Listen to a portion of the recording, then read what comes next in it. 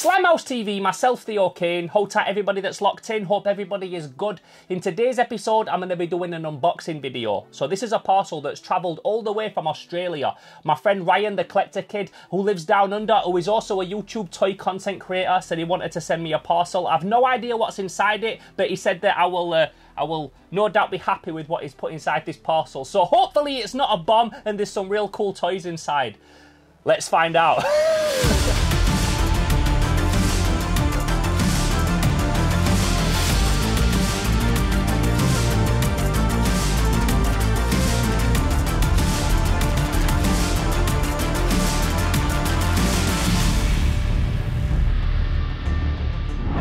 Okay, come, we do this.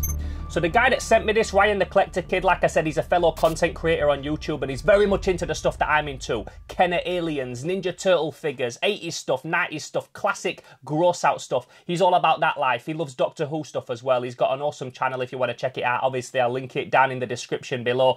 But yeah, man, let's open this thing and see what's inside. What's mad as well is this has been sat in my room for 2 days, but because I was at the Doncaster Toy Fair, which is a video that will have been out weeks before this one now, I didn't have chance to unbox it and do a video. I had a chance to open it, but I wanted to save it for a video. So, yeah, man, I'm really excited to see what's inside this thing. And like all good toy people, it's wrapped up nice and secure. Lots of bubble wrap, lots of tape. Lots of tape. Okay. Oh, what's this? So he asked me if I'm a vegetarian or a vegan or what like my dietitianal requirements were. And I said I'm a vegetarian, so I eat cheese and dairy and stuff like that. So he sent me something called Vegemites and cheese, which look awesome. So I'm gonna snack on them right after I've done this video because I've not had nothing to eat today. Are these a big thing in Australia or down under? Are these a thing? Shapes Vegemite and cheese. Are they like crackers or something you put in the toaster? I don't know. I'll look at them privately. He's got stickers as well all over this. I know what that is as well. A kookaburra, because I've watched Koala Man. Right, what else is there? Damn, he sent me some Tim Tam chocolates as well, or nuts. Did this guy just send me a lot of sweets to eat, a lot of candy, a lot of snacks? So what's this? I see something carded. Ooh, nice. Well, I know I don't have this straight away, because I don't have any of these. Nice one. Like I said when I was first starting this unboxing, he's very much like me. He's into his Kenner figures and stuff like that, his alien stuff, his movie-related stuff. So he sent me a RoboCop Ultra Police figure, Nitro Vandals member. And I like these figures a lot, not only because I love RoboCop, but they're the ones that you put the little caps in the back and you press them. Something you'd never get now. Imagine that, action figures that you put caps in the back of them and press them so it looks like they're shooting guns at each other. You'd never get that in 2023. But back in the late 80s and the early 90s, we was all about that shit. So he's wicked. Like I said, I don't have this figure. And interesting with these figures is some of them were repackaged and turned into figures for the Robin Hood Kenner line. I recently did a video. Well, I didn't recently do it. I did it last year. It was like a year ago now. But I recently watched it back just because I like to revisit my work sometimes. And I'm really happy with that documentary. I did a whole documentary about the Kenner Robin Hood figures. And we talked about one of the bad guys was used from this line for the Sheriff of Nottingham's head. So yeah, man, that's an awesome piece. So even if he just sent me that, that's like such an awesome thing to send me. Thank you, Ryan. Also, it's a bit of a beta card. You see this? The guy's face has been took off by a sticker or some tape. So that's the kind of figure that you don't feel bad about unboxing. So maybe I'll take that completely off the card at some point. Would be really nice to do a review on the RoboCop figures at some point. I have got a couple of them loose and things. I did sell a lot years ago before I went to Japan. So maybe something I need to collect back in the future. Who knows? Maybe Ryan sparked another little collection there. What's this thing? Oh shit, brother! He sent me an Ice Warrior, a Dapol Ice Warrior from Doctor Who. So this is some old vintage shit. This is not some new toy or anything like that. This is like an old rare piece. Shit, man, that's a real nice thing to send me. Thank you, Ryan. So if you watch my channel, you'll know that I'm a big fan of the old Doctor Who figures. And Dapol did the like 3 3/4 size ones. They're a little bit bigger than 3 3/4, a little bit bigger than a Kenner action figure, or at least this one is because he's tall. But yeah, man, that's an old figure. I'm a bit speechless at that, bro. Like, I didn't expect you to send me something like that. That's like a rare piece. That's not no, like, fodder. That's not no fodder material. That's an actual, real nice, like old piece. So, thank you, dude. That's really fucking awesome of you. I've got the Davros and the Sylvester McCoy as well somewhere, so I need to find them out so I can put them together to create a little display. Yeah, man, that's fucking awesome. Thank you, dude. And what else is in here? There's something else. I can feel it. There's one more thing. Can't go wrong with a packet of Toxic Crusader stickers. I picked some of these up when I went to Nerdbase, and you can never have too many of them. They're not stickers, sorry. They're hologram cards and 1 sticker. So you get 8 cards and 1 sticker. But yeah, man, who doesn't love that Toxic Crusaders packaging? And he's also sent me a little letter addressed to Slimehouse. Let's read it and see what he says. Dear Theo, it has been awesome getting to know you and tuning in every week for the Toy Talk Tuesdays. I also enjoy your other projects and your Toy Fair pickups and your interviewing people in the film industry. I hope this surprise package finds you well. Enjoy and share some Aussie favourites and some vintage toys. Stay safe, and you know who you're going to call, Ryan the Collector Kid. Peace. Peace, Ryan. Thank you very much, dude. So the stickers and the snacks are a nice little addition to the package, but these two are the prize pieces, and especially the DePaul Ice Warrior. That's like an absolute bad boy. I'm really, really happy with that, and I can't wait to display that with all my other shit that I've got in this room. That's definitely something that I would have picked up if I saw that at a toy fair at the right price, and the fact you've sent me that means a lot, bro. Just again, thank you. Now, just looking at this figure, it is kind of coming off the card already. Like, it's kind of already coming off the card. So I think I kind of need to open it so that I can try the little caps out. Yeah, the side was already sliced, so I don't feel bad about pulling it off the card. That's something that I would usually spend a long time deciding if I wanted to do it or not. But not today. It was already hanging off, so we're opening this motherfucker. So Nitro, member of the Vandals. Look at this fucking scumbag. He's got the mohawk, he's got the ponytail, he's got the red skull tattooed on his arm. He's like a certified villain, and the makeup on his eyes, almost like some Native American warrior. Kind of reminds me of one of the bad guys from Death Wish 3, which is my favourite of all the Death Wish movies. Not everybody's, but it's definitely mine. That shit's like Streets of Rage, the fucking movie. So let's look at his weapons that he's got. What's this shit? Is this some like EMP for cars with like mandibles on the front like a fucking stag beetle? Let's see what it says that his weapon is. Armed with Nitro Pincher and Dino Bomb. So that's a Nitro Pincher. Whatever the fuck a Nitro Pincher is, that's what this guy's rocking to the battlefield. And then Dino Bomb. Just looks like some fucking terrorist shit. Like he's got like 4 mad incendiary bombs. So he puts it in his hand like that and shoots it like repeater rockets when you're a kid, firing them out of fucking plastic PVC tubes at cars. What an absolute fucking cretin. So we can hold that like a pistol. Or he can hold it like that, like some kind of grabbing device. Probably goes around kidnapping children and holding them for ransom and then kills them anyway because he's a fucking dirtbag.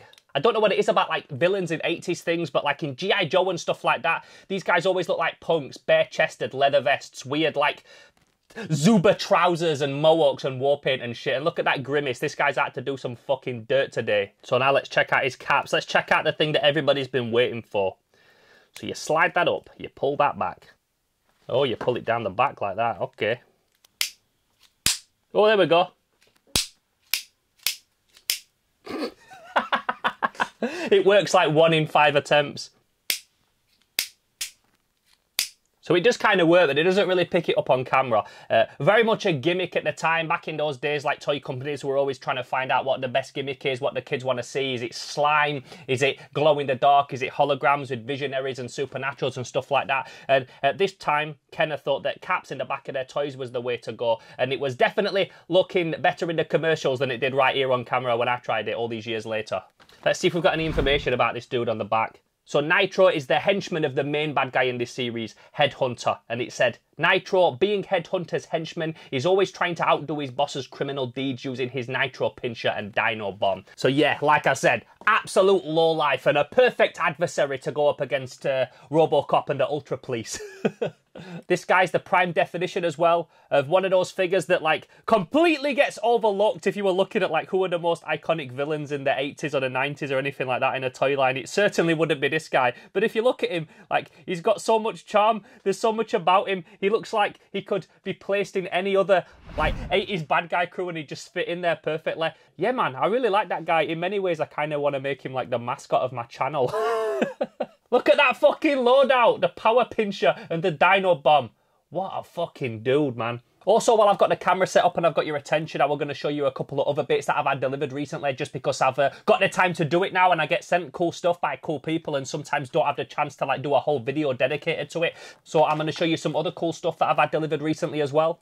First of all, I wanted to show you this book that I got sent to me by my friend Brad, who is also known as Brad Biscating, and he's the dude that has the Little Warriors Foundation charity and stuff that I've spoken about before. This is a guy that's like a big supporter of my channel, but not just my channel, all the other guys on YouTube that do this kind of thing. Usually Brad's there supporting them, so he always sends me cool stuff, but there's a couple of things that he sent me recently that were like standout pieces for me. So he sent me this book, and the reason this was cool is because at the minute I'm going through the original Dragon Ball Z series for the first time ever. This is not a watch along or reaction channel or anything like that, but at the minute I've been sitting down and watching an episode of Dragon Ball Z every single week because I've never seen it before. If you've watched any of those videos, it was literally just because I never felt any attachment to it as a kid. I didn't like the drawing style. I didn't like these dudes in the air charging power bombs at each other and throwing them around. And it just wasn't something that I connected with as a kid. But all these years later, I've actually sat down and give it a chance, and I've really fucking enjoyed it. Like really, really, really enjoyed it. So every single week I've been watching an episode. So he sent me this, but because I'm not up to this point in the story yet, like I don't know who this guy is, I don't want to read it yet. I don't want to look through it because I don't want to like have any spoilers or anything like that. I don't even want to know this guy's name. I don't want to know his characteristics or anything like that. So I'm not looking at it yet.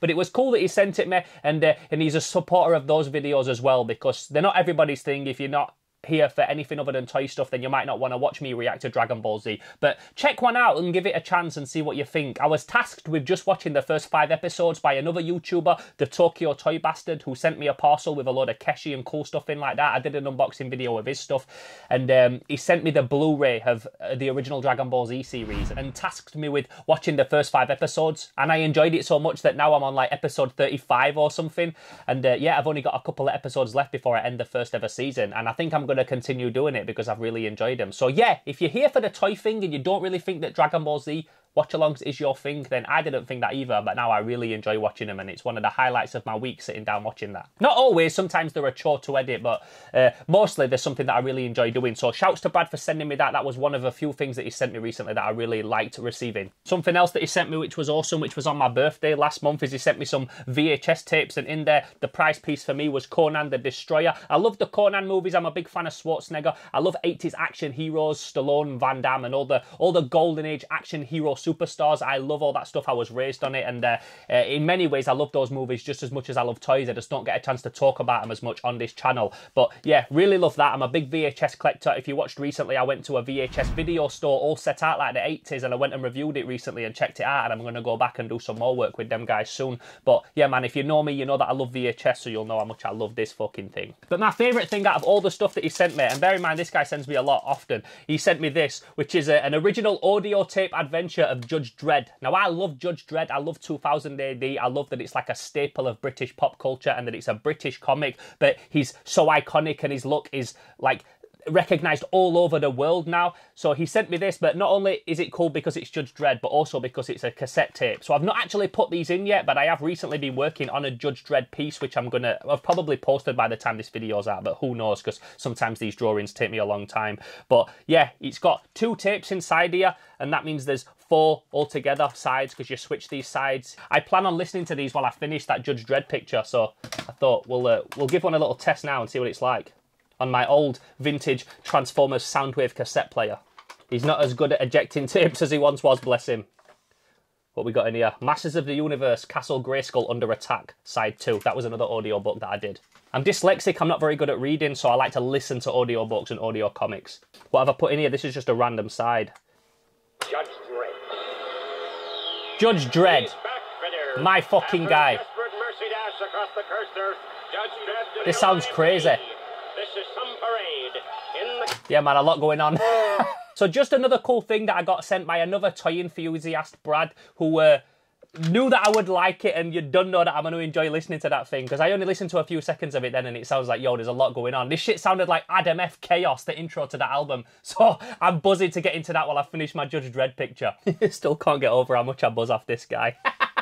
Also, I recently unboxed a Technodrome. You'll have seen my unboxing of a Technodrome, and I said that in that I also got given a big box recently of my friend's old childhood toys. Now, he gave me a bunch of toys years ago, like some Thundercats and He-Man and lots of real nice stuff with all of their weapons, and then years later, he found out the other half of that collection. So I'm still going through it, but there's lots of stuff in there, lots of He-Man, lots of Ninja Turtles, lots of intricate little pieces as well, individual bits and bats that I don't have for figures that I'm piecing now with stuff. There was a lot of like the wind-up turtles and their accessories and things, lots of Transformers parts. But the one thing that I got out of there after I reviewed the Technodrome video, which I was really happy with, was the accessories for this guy. So this is Space Cadet Raphael, and this is one of those when they just started doing loads of different gimmicks for the Ninja Turtles figures, and I never really liked them as a kid, and I didn't like them up until a couple of years ago, where I've seen some recently where I've been a bit like, oh, do you know what, that's kind of sick. I like the Western ones, I would like the Native American Leo and stuff like that. There's some real cool ones, but this is a guy that I've had on my shelf for a long time with just his gun and just his dome, but he never had his sword and he never had his pipe.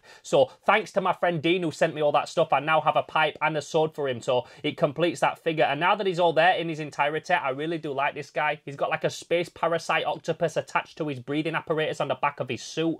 His head is a little bit scuffed and bashed. I could probably bring that up with the Dremel with a buffing cup. I've not had a go at trying that yet, but I could probably get that looking nice and shiny again. But I don't know, I might just leave it. I don't want to fuck it up because it took me such a long time to complete this figure. And that pipe, like all of the pipes in the Ninja Turtles and the Toxic Crusaders collecting scene, is just like fucking gold dust to try and find. I don't know what it is about these pipes, but they very rarely turn up. The Krang pipe turns up a lot, but all the other pipes for the other figures, like Scumbog and the Toxic Crusaders, pipes for the Radiation Ranger and stuff, they're like rocking or shit to find, as my dad would say. So to get that there nice and complete out of that box of stuff is fucking awesome, and just another thing that I wanted to showcase on the channel and just say thank you again to Dean for sending me that stuff. And just thank you to everybody that hits me up and wants to send me stuff to Slimehouse TV. I get a lot of stuff sent to me that I don't get a chance to review straight away, but then like I keep it up like archive for when I have got the chance to review it and really give it the attention that it deserves when somebody's took the time to send me something awesome. So if you have sent me something and I've not spoke about it yet, then you know that I will. I don't think there is anything that's been sent to me that I've not reviewed at this point in the channel, but there might be, so forgive me if you've sent something and it's not been reviewed yet.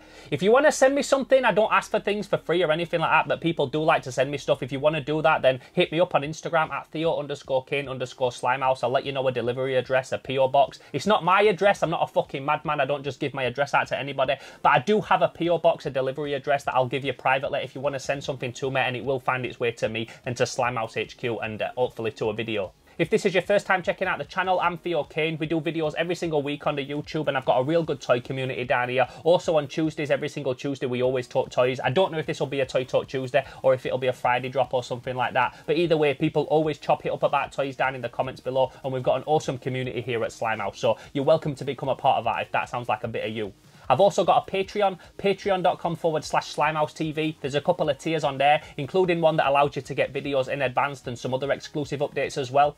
And again, I want to say a massive thank you to Ryan for sending me the toys and for the cool snacks that I'm going to dig into in a minute. And I'm not just going to say that because I am actually genuinely hungry right now and I've not ate anything today. So yeah, shouts to Ryan for sending me not only the cool snacks but the cool toys, the cool as fuck Doctor Who Ice Warrior, and also the RoboCop villain. They're two absolute bangers that are going to take pride of place in my collection. So thank you, brother. Also, shouts to Brad B Skating for always sending me that dope shit. And then also to Dean for sending me that big box of stuff that I was able to complete. Not only my Raphael Space Cadet, but lots of other toys as well. And I'm still digging through that box and having a lot of fun doing it. So I hope you enjoyed this little impromptu video today. I'm going to kick back, eat some snacks and finish my Judge Dredd picture while I listen to an audiobook on my old Soundwave cassette tape player. That's a bit of a mouthful. Anyway, I didn't plan this video, I didn't script it, it's just one of them, and I hope you enjoyed it regardless. So I'm Theo Kane, this is Slimehouse TV, and I'll catch you in the next video. Until then, I'm gone. Pow!